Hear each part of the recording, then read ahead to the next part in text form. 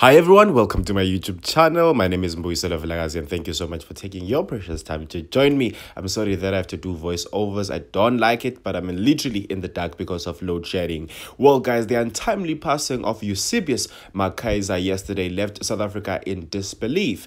Definitely taking into consideration that Eusebius had notable contributions, in dialogues of national building and also in creating conversations around issues that are affecting us as South Africans. So I wanted to share with you his last tweets and his last Instagram post. On Twitter, this is what he said. He said, "Stop what you're doing right now. You need to watch this. Wow, I'm speechless and ran out of tears." Also retweet, so Musa Mota becomes a household name in South Africa, not just a star on a UK show. So basically, he was telling South Africans to go watch Musa Mota, a young man from South Africa who moved to London and he entered Britain's Got Talent, and he left everyone awestruck, definitely. And I'm so glad that his last tweet was about South African greatness. It was about supporting, one of our own. Now, let us swiftly move on to his Instagram.